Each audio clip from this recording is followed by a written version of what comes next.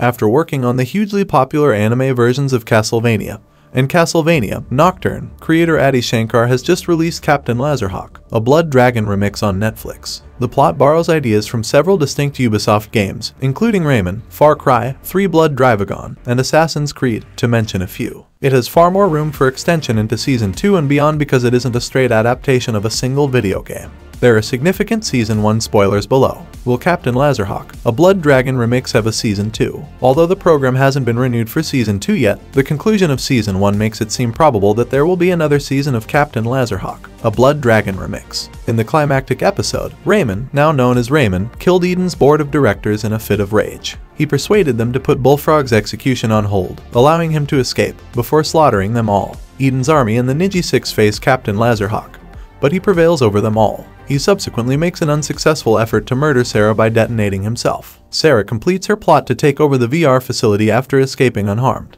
Naturally, Netflix will be closely monitoring the success metrics of the show, the specifics of which will be made public a week or two after the show's original premiere.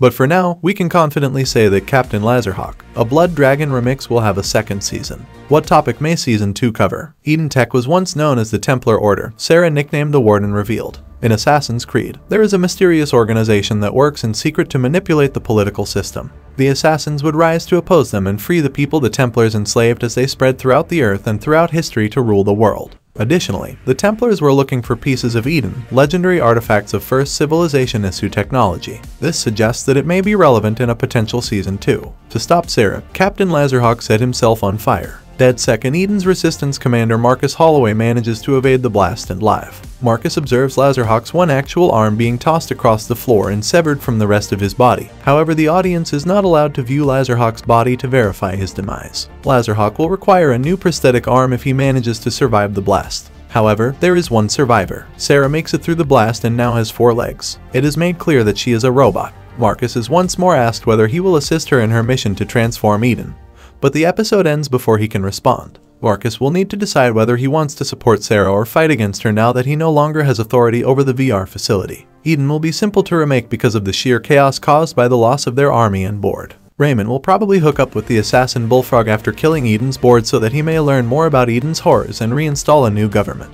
Bullfrog could also be able to provide some light on Eden's background, especially given that the Assassins and the Templar Order are each other's sworn enemies. They aren't likely to side with Sarah, hence they will likely strive to defeat her. This is especially true if Bullfrog learns that Laserhawk gave his life to try to thwart Sarah. Thanks for watching, and if you're new to channel, subscribe and click the bell, so you don't miss out latest videos of Media Breakdown.